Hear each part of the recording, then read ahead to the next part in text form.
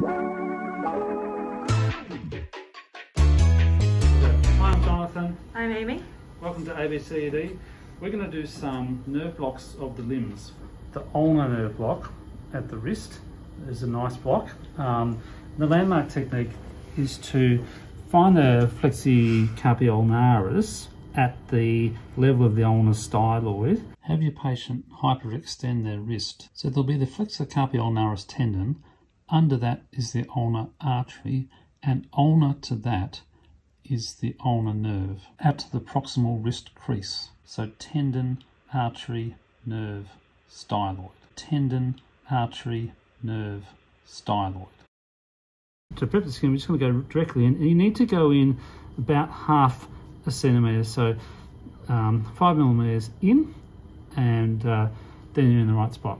And essentially then hold the needle and infiltrate the local anaesthetic. And this will be about 3 to 5 mils of local anaesthetic. Put in an extra 3 mils subcutaneously just to block the dorsal branches to the hypothenar area. So the ulnar nerve block at the wrist. Extend the patient's wrist, palpate the flexi-carpi ulnaris. Ulnar to this is the ulnar artery, and ulnar to that is the ulnar nerve.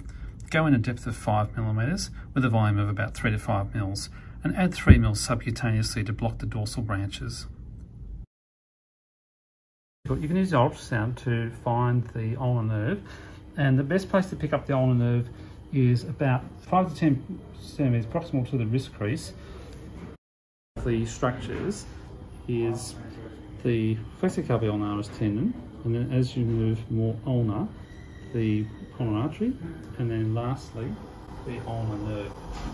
So we've got the tendon, which is out here, and you can probably flex and I'll be able to see something. Okay.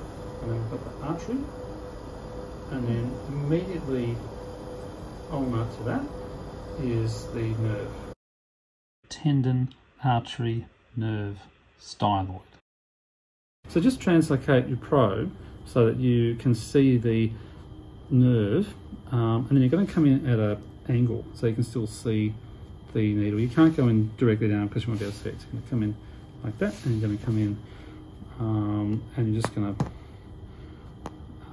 see it, and then you'll, once you're in position, you can infiltrate your local anaesthetic.